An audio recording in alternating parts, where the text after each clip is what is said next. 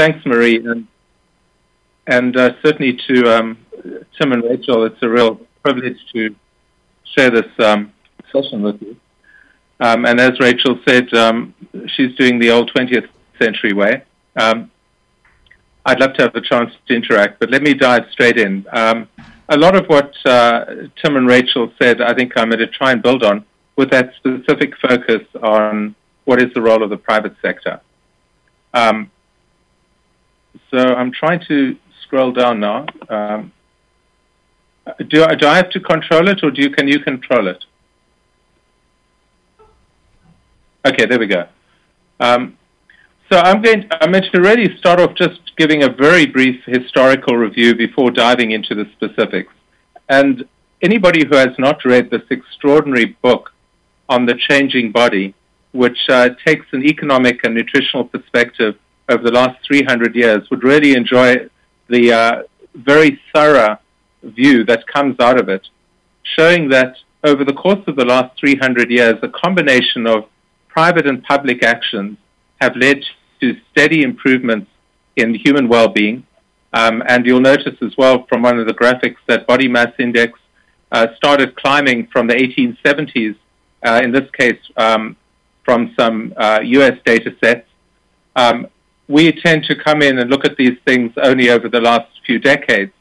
The point they make in the book, that it's really been the drivers of improved nutrition and nutrition access that have led to economic growth, that themselves have fueled intergenerational improvements, that have themselves then started to spur greater intellectual and social involvement of communities worldwide. Of course, towards the end of the book, they make the point that we are now at risk of overshooting in terms of having body mass indexes that are not going to give us increased gains in terms of human health and productivity.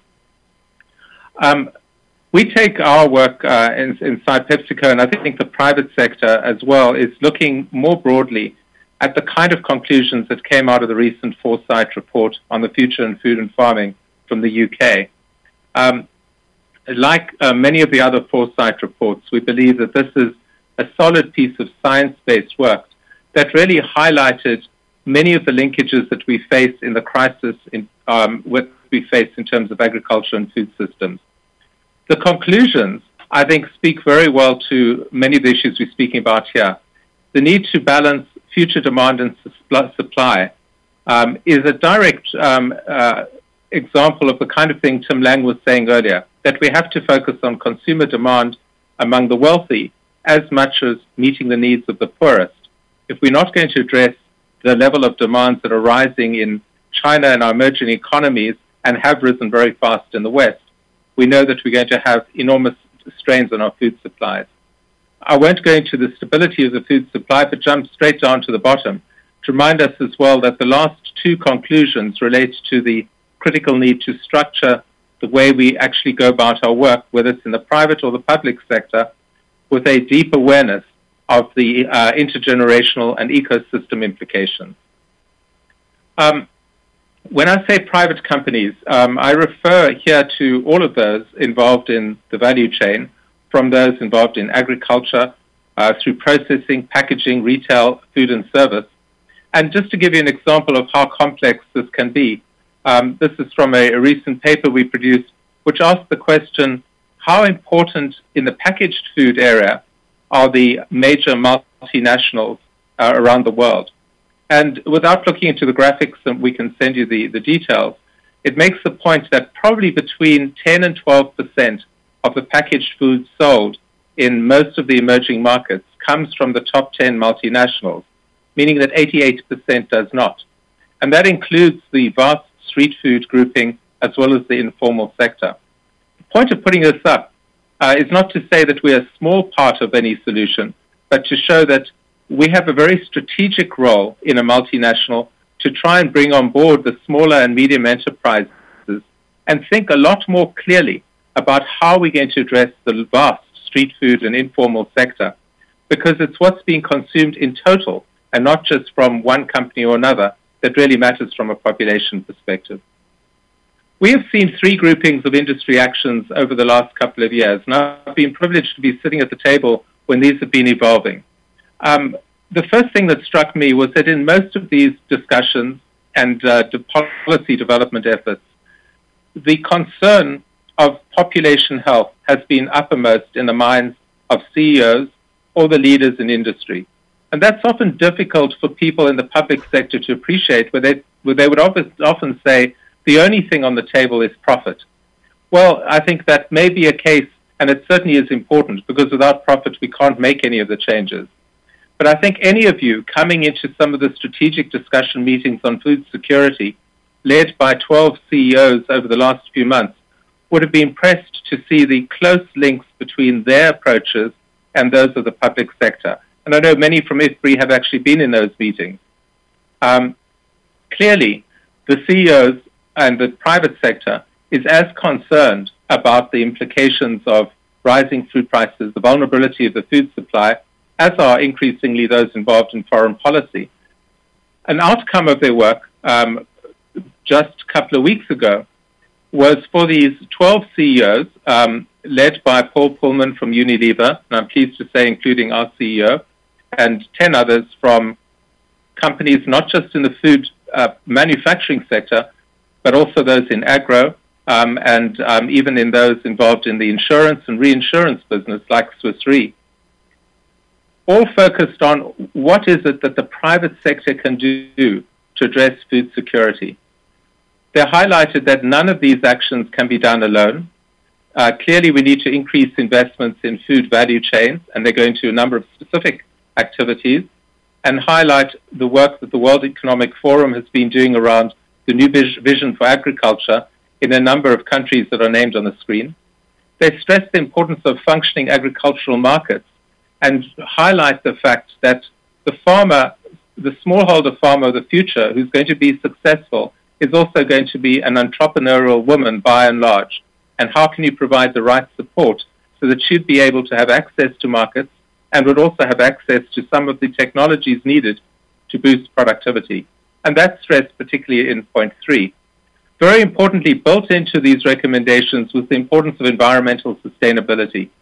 And you will see later how the companies, and certainly we, are starting to incorporate this as a core part of our business practices right across the value chain. And finally, the point I think that Rachel and Tim made very well. This last point cannot be left and thought of as trivially. A major shift to improve nutrition should be undertaken. Remember that the context of this was originally around agricultural issues and commodity prices and price volatility. This is signaling the equivalent of what the Foresight report came up about, focusing on consumer demand, that we need to make sure that the output of agriculture primarily and initially meets the nutrition needs both of the poorest and of the wealthiest in a way in which can be done sustainably. We've seen that many of these points have been echoed by the recent Oxfam report, Growing a Better Future, particularly those highlighting the importance of ensuring that agribusinesses address the issues across the value chain, and also advocating for major companies to invest in sustainable, resilient smallholder agriculture. And I can see what is starting to emerge more and more as being the demand of consumers to know at the point of consumption, they want to know where was the food grown, how was it grown, what were the environmental and labor conditions. All of these increased demands are starting to create a very different value chain than we've had in the past. Clearly, the role of the private sector with the public sector, even in addressing the granaries, is important, and I just happened to have this up fortuitously and was thrilled to hear Tim Lang's reference to Boyd Orr. When he came in as the head of FAO, one of his first goals was to establish a series of public granaries and food supply reserves around the world. And now, many years later, we're starting to recognize just how important it is to have this in some strategic parts of the world. As an individual company, we have tried to define for ourselves what does it mean to address undernutrition, and I'm not going to go into all of these, but it's one thing to say them. We found that it's another thing to take each one of these steps and implement them in terms of programmatic actions with normal funding coming from the corporation and not seeing these as corporate social responsibility initiatives. One example of the investments of the last few years has been, for example, to start addressing iron deficiency, but using the best that we know about in terms of consumer insights, the knowledge and awareness of, in this case, young women and girls in India, and developing a product line that would be trusted by consumers and simultaneously address this huge, intractable problem of iron deficiency in India that has persisted for centuries. Simultaneously, we recognize that some people are beyond the market, and that's why we need to partner with groups like Valid International to be addressing and providing the kind of nutrition support needed in emergencies that unfortunately will continue to play out. I mentioned the famine, and while it's so easy to focus often on the long term without putting the investment there, we are trying to put this in context of saying, yes, we're willing and we have to do a lot of work immediately because people are dying as we speak in the Horn of Africa. But while we do that, we need to make sure that we put in place the programs that will start building the agricultural base for a sustainable source of foods to be available and used locally. And that's why you'll see down on the longer term action, our first efforts in Ethiopia to start trying to build a partnership with the local farmers based upon a chickpea-based approach to start growing the solutions to having a sustainable source of food available locally should there be famines in future, which unfortunately we'll probably see for many years to come. In terms of chronic diseases, we see that, as with undernutrition, we see this as a natural part of our work. It's the part which we obviously get the greatest pressure from to change, and clearly that does have an impact. We're aware, as Rachel pointed out, the data showing compellingly that one of the largest single contributors to many of the risk factors are nutrition related. And without going into it in the way she did, I can give you a sense of how we respond to a table like this. We see blood pressure equals for us salt reduction as well as stronger efforts on obesity. We see the cholesterol means shifting the type and the amount of fats, particularly saturated fats, and ideally increasing also some of the healthier fats and oils into our supply. We know that the issue of underweight I addressed through a range of issues.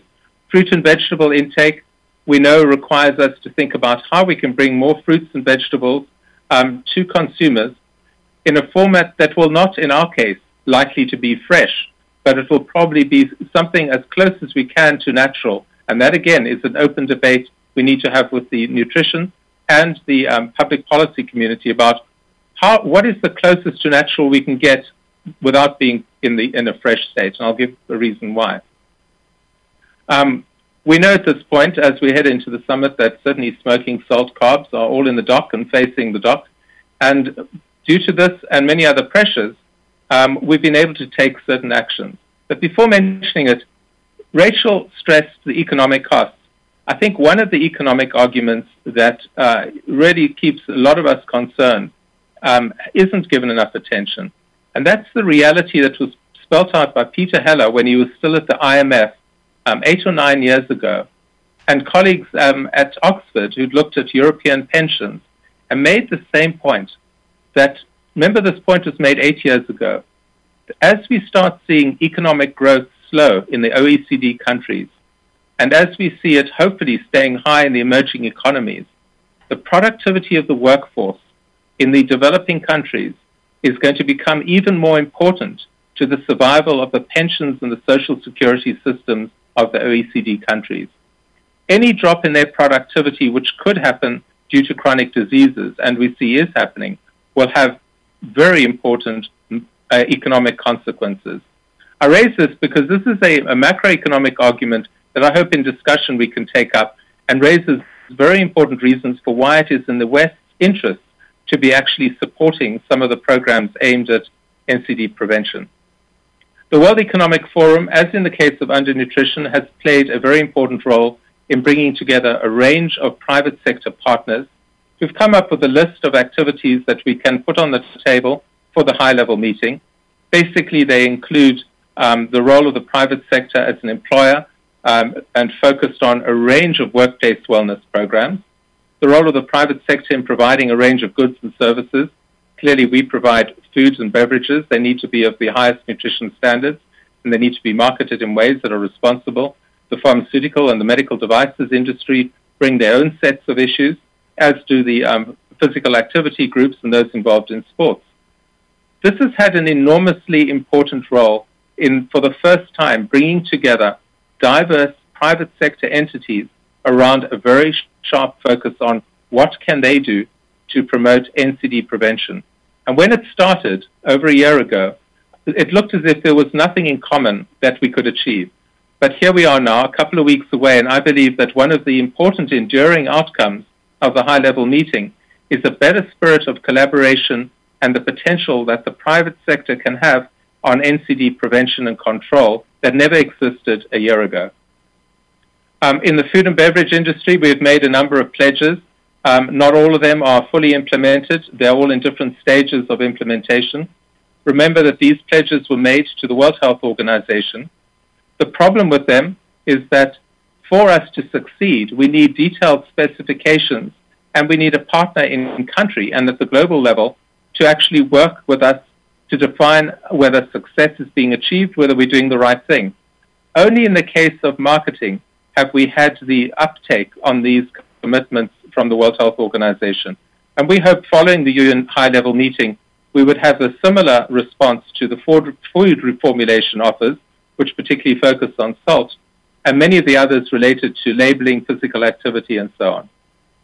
Within our own company, and we know that certainly within Unilever and to some extent General Mills and others, a range of commitments have been made that relate to chronic diseases, and I'm not going to go through all of these.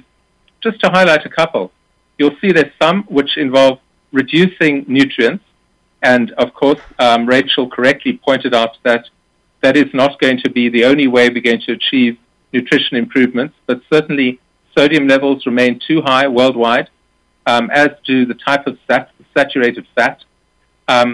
We realize and will be going even further in terms of what we're hoping to do in supporting small or medium enterprises to lower sodium. But similarly, on the saturated fat, we think there's an enormous agro opportunity to think about what are the alternatives to palm oil on a worldwide basis. How can we build the scale of interest to shift permanently out of palm oil, which is not a heart-healthy oil, and certainly an environmentally damaging oil that really needs to happen over the short to medium term. All the other alternatives that we have at this stage, while having heart-positive effects, tend to have a larger footprint in terms of their land use and the amount of water that they'd need to consume. Some of the others you may not be aware of are of interest, and we're acting on. Tim will be hopefully pleased to know that we continue to improve our marketing to children, and by the end of this year, we hope that we will have stopped the direct sale of full sugar soft drinks in primary, secondary schools around the globe. Do these things make a difference? Well, we certainly know in the U.S. That between the top beverage companies, withdrawing the beverages from U.S. schools and changing the portfolio has taken 88% of the calories consumed in the schools out of them, and we suspect this will translate in time into slowing the epidemic of obesity. Doing the tougher thing, saying that we're going to reduce by a set amount of calories the amount of food put on the table in the U.S., was a very bold effort, now being independently assessed by the Robert Wood Johnson Foundation and the head of the advisory committee, Barry Popkin, I think many would know as not being somebody who's going to allow industry to adversely influence the outcome. This has been taken very seriously now by 16 or 17 of the companies who made the initial pledge and almost 100 who've come on board. We are starting to increase our reformulation in many of the product lines we have, but I think the biggest changes will actually come when we start increasing a whole new set of lines of fruit, vegetable, nuts, and grains, and I'll come back to them in a second. Just to give you one snippet of what it means to make a pledge. Remember that when a company goes public with a comment that we will lower sodium by a certain percent, our legal team come after us and say, how precisely are you going to measure it? In what particular brand? What is your run rate by country? How are you going to make it so that you get into the green by the target date of this case of 2015? And here's an example of how well we're doing in a couple of countries, and you can see we sort of on target for most. We've got to do a lot more work in Canada. These kind of graphics then go back into the business, not just the research and development teams, but those involved in marketing, sales, and have enormous implications, not just to the way they do their business, but also to their own remuneration. The big hope, of course, is that we'll be able to shift increasingly to a company, which is called the Global Nutrition Group, that will be based increasingly on fruits, vegetables, nuts, and grains. It's early days. We've only been going now on this for 6 months. Signs are relatively positive, but we know that every step forward is often met with potential to push us back. So as we are starting to make progress and describe our R&D efforts recently in the New Yorker, we will have critics, for example, in the BMJ, saying that the industry is trying to derail the UN summit, and perhaps worse from a company point of view, every time one tries to make changes towards nutrition, one of the biggest threats is that consumer demand may simply not be there or may not be responding adequately, and whole lines of investment have got to fail before we eventually succeed. One of the goals as well, we believe very importantly, of industry is to put better research and development on the table. And again, I think we're pleased that the support given for large-scale community interventions are starting to provide us with better ways of tackling the complexity of NCDs in a number of the cities of the world. The third area really ends off by saying that all of this is very well, but if we're truly going to build these links in an intimate way between what we eat and what we grow, we need to take a value chain perspective exactly along the lines that Rachel mentioned. We have started to structure our work in a number of African settings along the way and see the potential for us to be providing increased value to the farmer, to the local consumer, to the local companies as well, by taking this route. An analysis like this has opened up the opportunities for how we might be working better, whether it's in potatoes, or whether it's in chickpeas, or whether it's in some of the fruit and vegetable areas. And hopefully in discussion, we'll get into the implications of thinking in terms of the value chain for the way in which we're going to link what gets grown to what gets eaten. Very importantly, in thinking about this, 2 recent reports by the Food and Agriculture Organization that highlighted the enormous amount of global food losses on the one hand, and the potential for using appropriate food packaging solutions on the other, are exactly within the bullseye of what food companies, together with those involved in packaging, could be doing far better. The 2 reports between them show the devastating losses that occur, and the losses are not just in terms of the food, but they're also in terms of the lost use of agricultural land, something Tim mentioned very strongly. We believe that deeper engagement in the food waste and the food packaging area is one that needs to be put on the table as an area ripe for serious public-private interaction. If we do this, it'll be a small contributor to starting to do what Jason Clay from the Worldwide Fund called for in terms of freezing the footprint of food, which has to be one of our common goals. Internally, before ending, we have started acknowledging the importance of building sustainable agricultural practices. I've been privileged to have a CEO who's actually gone ahead and forced me to change my own focus from coming in with a public health and medical background to now seeing the link and changing it to including agriculture, where the key word in my terms of reference are the health and agriculture, has proved to be challenging, but also incredibly exciting, because suddenly I find in my company a group of farmers, agroeconomists, those involved in agro-research, who are deeply passionate about their work, but are often not asked about solutions to address practical nutritional problems. Once we started doing that, we found that within our own company, we have some practices, whether they are biofortification advances happening with colleagues in Harvest Plus in parts of Latin America, or they're better tillage practices on some of our potato farms in remote parts of China, and so on. Derek, would you be able to conclude soon? We're running out of time. We started late. I'm afraid we would like to have time for a few questions. Yeah, I'm about to conclude. Okay, thank you. Before ending, the one area where I might disagree with Rachel relates to the whole issue of subsidies, and I'm sure we will discuss it.